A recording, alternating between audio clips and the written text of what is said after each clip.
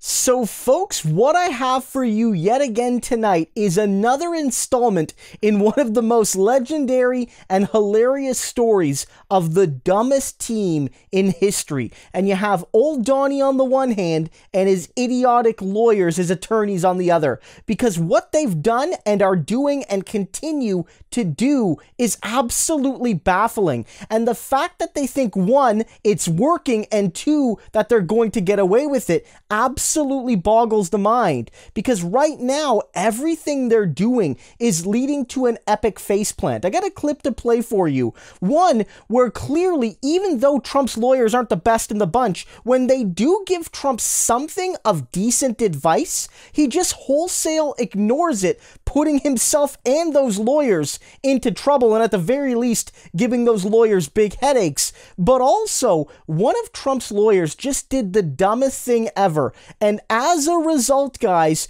more secret, hidden, concealed Trump communications and files are now in the hands of investigators whose objective is stopping Trump and taking him down forever. And it's all because of Trump's own dumb lawyers. Listen to this and then we'll break down this new story. With you on this, and good to see you both. The January 6th committee, new report from Rolling Stone suggesting lawyers are having to convince Trump that, don't do this deposition. How can they fight this? Well, it's an interesting question. For one thing, they can simply run the clock, as you've pointed out here. But the question in front of the January 6th committee for any future witnesses, do you want to be Steve Bannon or do you want to be Mark Meadows? Do you want to be Bannon, who does nothing to comply and gets prosecuted? Do you want to be Meadows, who turns over some documents and is able to get away with it? If Trump's lawyers are able to talk him out of testifying, certainly what they'll do is try to turn over some of the responsive documents so they at least have a good faith argument that they've tried to comply with the subpoena. Hugo, last week the Select Committee interviewed former White House advisor Hope Hicks. And what kind of insights could she offer to this case for the Jan 6 committee? Yeah, Hope Hicks is a really interesting witness for the committee because, if you recall, she came back to the Trump administration in the closing months before he left office. And the one thing that Hope Hicks told Trump repeatedly in the post-election period was he had lost. And she effectively imparted that to him on multiple occasions, which is really important if you're trying to show that the former president knew that what he was saying about the election was false. And I think it only really adds a further quiver to the Select Committee's bow that they knew Trump had a guilty conscience when he was saying that the election was stolen from him. Secret Service here, Hugo. They're saying they're going to have more witnesses from the service. How did the agency at this point become such a focus of the investigation?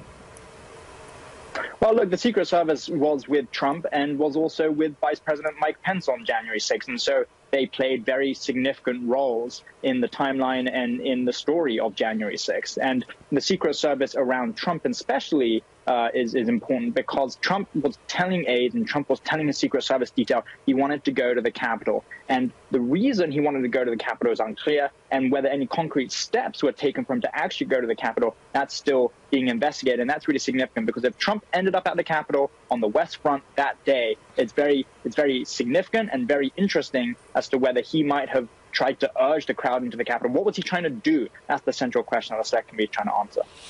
Joyce, let's move to the New York tax fraud trial against the Trump Organization. That's set to begin tomorrow. What are you watching? Well, the CFO for the Trump Organization, Alan Weisselberg, has already pleaded guilty. And that should mean that the outcome of this trial is all over but the shouting. The testimony that the government needs to convict should be readily available to it. The big question surrounds what kind of Weisselberg will be. He has always tried to stay as firmly tied to the former president as possible throughout this whole process, even to the point of going to prison on some charges rather than cooperating. But now that he has no Fifth Amendment right left to assert, the Manhattan DA will put him on the witness stand, will expect truthful testimony as a condition for executing on his plea agreement, which meant he served a far shorter sentence than he would serve if he were to take the witness stand and lie and lose the benefit of that plea agreement. So all eyes on him as we head into opening statements tomorrow morning. So you can see here that really lays out again how big of trouble he's in. And it's important because Trump's legal team is actually quite small and it's sort of intertwined. There are lawyers that are sort of dedicated to certain cases, but they're also kind of working as part of a big team, and they're also trying to manage the general strategy of Trump in this moment. And that's not siloed between one case. All of the cases have strategies, and what you're seeing is them overwhelmed, and I think they're making mistakes, and Donald Trump is making mistakes as well. I mean, just going back to July, even before the Mar-a-Lago search, Trump's lawyers were in court, in New York saying, we need more time. We need you to delay some of these trials for us, please, because we literally don't have enough lawyers. Of course, it didn't work, and Trump was actually forced to, take out his checkbook and gasp, pay for more lawyers. But the point is that they're already stretched thin. And what you saw just tonight was the result of that. Because you saw a couple days ago, we've been covering it every step of the way, the coup memo lawyer, John Eastman, the guy that wrote that memo and has been trying to hide his Trump communications, lost his appeal in record time. We covered that yesterday, and was forced to surrender, and he did, some of those documents, 8 critical emails, to the J6 committee. But like an idiot, he actually thought asking the J6 committee to pretty please not open the emails until he filed an appeal, until his appeal was formally filed. They just totally ignored him, guys. And so now maybe he didn't have to do it, but now because of the naivety of this guy trying to go in there and just give them something and saying, pretty please don't open it, the J6 committee has the secret 8 emails they've been wanting for weeks, if not months. And even if there is an appeal, it won't matter anymore. I want to read you some reporting and a reaction when it says, a new court filing from Trump's then attorney John Eastman disclosed that the House said it had accessed the emails on Friday. The House probe has been fighting for these records for months, and a federal judge cleared the way for the committee to receive them in recent weeks, calling them possible evidence of the planning of crimes on Trump's behalf. Eastman had tried several last-ditch attempts to hold off the committee, but it says the emails that the committee finally had accessed include 4 communications between Trump and attorneys that appear to indicate that they knew details submitted to courts to challenge the election results were false, and 4 emails that reveal them discussing filing lawsuits as a way to hold off congressional certification of Trump's electoral loss, Judge David O. Carter previously revealed. And so basically, these emails are now in the hands of committee. And if you read what's following here, this is Cal Cheney's a great reporter on Twitter when he says, Eastman says he sent the J6 committee a link to 8 disputed emails and then asked them not to open it while his appeal was pending.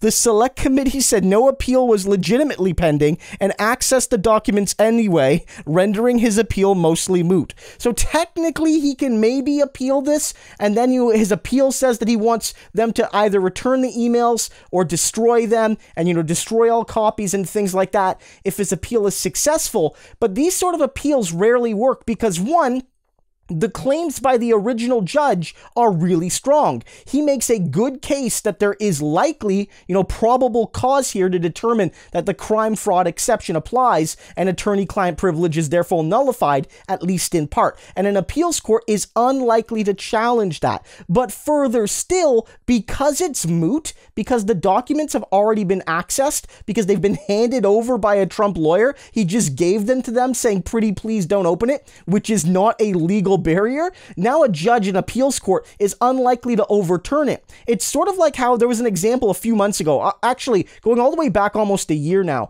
where a Trump, spokesperson had some of their bank records subpoenaed and taken as a result to see what the Trump and Trump staff were spending money on in the run-up to J6. And he tried to fight that, but because it was too late, one of the reasons the courts went against him was that it was moot. And so the Trump lawyer here, handing this stuff over, just giving it away to the J6 committee, makes it almost impossible that they'll get these 8 emails back, and the committee likely already has them forever. And so Donald Trump has to be pissed. One of his lawyers gave up the documents in a way that makes it impossible to launch a real appeal, and also his lawyers probably aren't happy that they have to beg and plead him to take any sort of advice.